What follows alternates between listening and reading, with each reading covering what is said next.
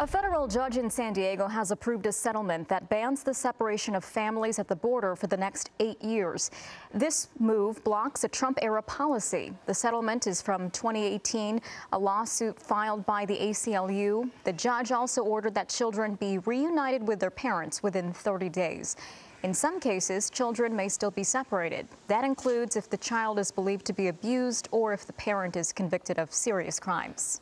Hello, I'm Mark Brown. Get more great ABC7 content by clicking the subscribe button for our YouTube channel and download the ABC7 Los Angeles streaming app on Fire TV, Android TV, Apple TV, and Roku to watch on your TV.